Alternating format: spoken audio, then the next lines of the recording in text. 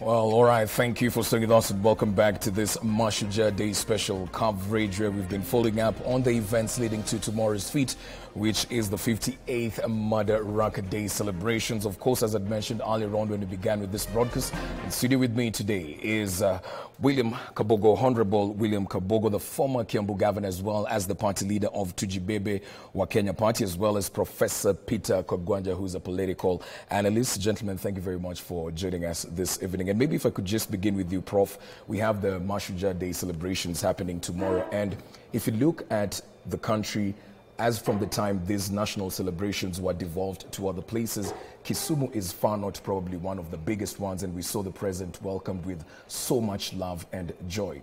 Judging from the absence of the head of state in matters pertaining to politics and basically him going sort of underwater, how excited are the people of Kirinyaga and in general, the people of the mountain with tomorrow? Well, the people of Kirinyaga must be excited because this must be the first national event to take place in that county. So naturally they'll be excited.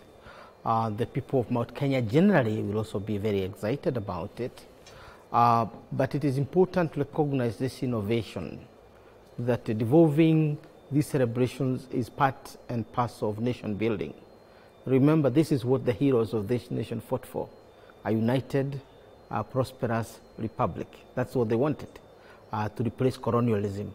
That it is happening in Kirinyaga, the heartland of Mau Mau, the heartland of the struggle for independence together with other parts of Mount Kenya region.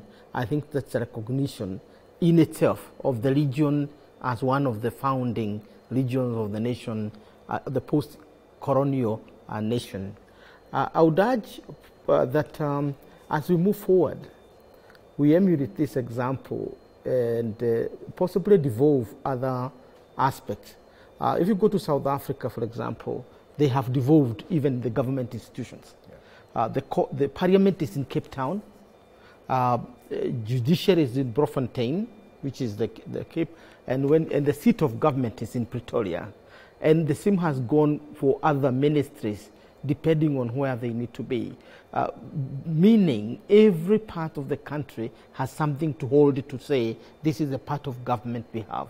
So maybe this should be the second stage of this evolution, not only of ceremonies and celebrations, but also of institutions. Okay. And that will also mean the evolution of employment, opportunities, and so on. All right. Well, Honorable Kabogo, of course, we expect politics to also take center stage at tomorrow's function. And yesterday, one of my colleagues, Ayub, sat down with Kirinyaga County Governor, that is Anne Waiguru, and she said moving forward, they expect the president to sort of provide direction so that they can start moving as a mountain. But there's also an interesting statement she made. She said that in terms of endorsing somebody for the presidential seat next year, she doesn't expect the president to do it directly. So I'm trying to understand, if you look at countries like the United States, the outgoing president has always done it publicly and endorsed somebody. So what are we looking at in terms of this?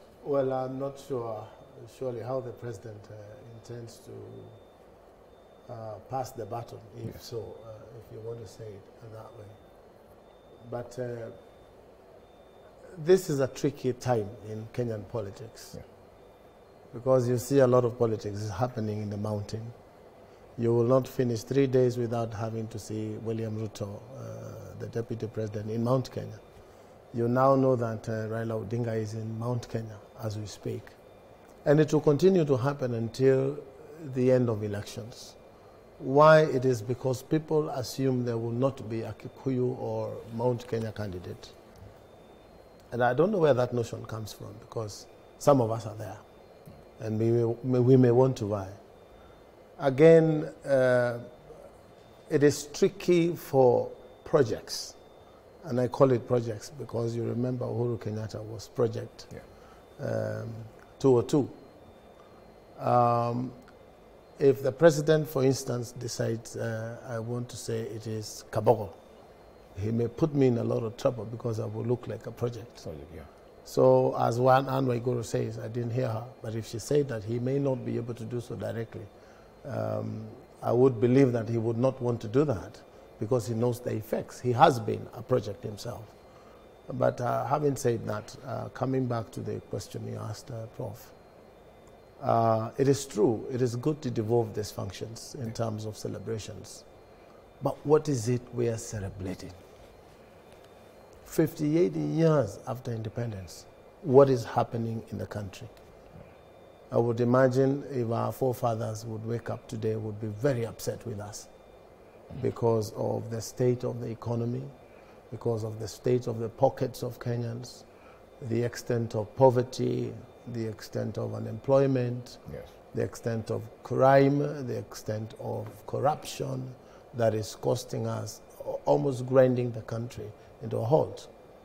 And it is sad that, 58 years later, we still are probably as poor as we were in terms of percentage on the general public, as we were during the Mzungu time. So it means we haven't really moved in terms of the development of the Kenyan person. Okay. And that is truly worrying. And this is something that we must start worrying about, and call it as it is. We continue burying our heads in sand, we will never get to know what hit us. Okay. So as a country, yes, these are things we must discuss. All right. It's now the period of elections. If you look at the entire breed that is coming through to be elected to go to office as the next regime or as the next administration, you will find the same people who were there 20 years ago in ministerial positions, up to vice president, up to deputy president, up to prime minister, the same people. For the last 20 years, and we have not made that move of making the Kenyan man a richer man, of making Kenya a middle-class economy. Well, Prof, let me just bring you into... So my question is, yes, how do you have the same monkeys in the same forest and expect different results? All right. Something needs to be done in that mix so that we can cut the tape and say this is a shorter route to get to Kenya a middle class, to get Kenya into a middle class economy. Prof, just to give you a chance to actually respond to what Honorable Kabogo has said, is that yes, we of course know that the Jubilee government, just like any other government, has its shortcomings and also its wins. Moving into tomorrow's celebrations, can we really say there's nothing to celebrate out of this government? Well, I didn't say there's nothing. Sure I didn't say that. Sure. Honorable, there are a couple of things. But at the end of the day, it is a Kenyan person. How developed is that person? All right. And that's my question. Just to give you a chance to respond to that, Prof. Well, I'm not necessarily responding, basically answering to the question, have we made any significant gains in terms of the aspirations of our founding fathers in the last 58 or so years. Obviously, if you don't have to recognize any gain, at least you can take your Tusker freely. Colonialism did not allow us to take Tusker. Just freely, you can walk into a pub and have your Tusker. Yes. I guess what Mheshimiwa Kabogo will have problems with whether you can afford it. True. Given that now. Would have been the next question. Yeah, that's what I was going to ask. That's what you would be bothered with. I think 58 years on, we have an opportunity to do a clear evaluation of the models of economic development that have been adopted, and whether these models have benefited the ordinary people. If we look at the model of Jomo Kenyatta, he singled out 3 enemies of the people at that time, which is ignorance, poverty, and disease. And therefore, all the developments basically rallied around those 3: education, to add ignorance, health services, and water, and all this to add, disease, and the war on poverty in terms of economic management. That's how he simplified it. Moi was all over in terms of what he was doing, all over. But for him, political stability was important. Yeah. And anything did not matter. What mattered most is political stability. That's why he was saying siasa mbaya, maisha mbaya. That's how he reduced it. Okay. Come to Kibaki. Kibaki basically took economy, but also took a good chunk of what Kenyatta the first had done, which is basically poverty elimination. And what Mheshimiwa Kabogo is talking about is that there was deliberate effort to engage with the small man so that they become part of the economy. And what happens is that the moment you pay teachers, for example, in Kiambu, all of a sudden the teachers are paid. You see economy booming. People eating chicken, people going to the market to buy, and the economy booms when everybody has money. Now, Uhuru's model has been that of basically raising what we call the towering heights of the economy. Highways, infrastructure, and so on.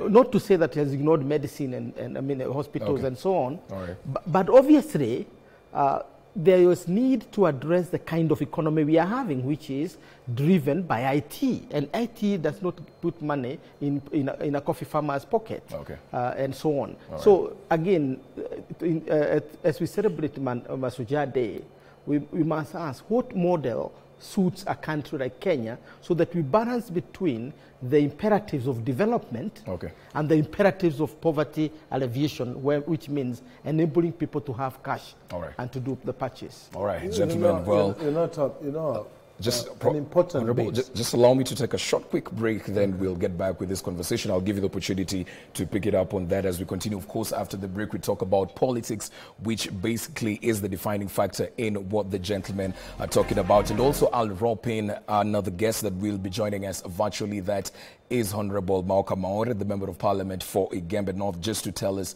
more about what the visit of Raila Odinga has been in that particular region, even as we expect to have these celebrations tomorrow. So let's just take that short break. I'll be back in a short while.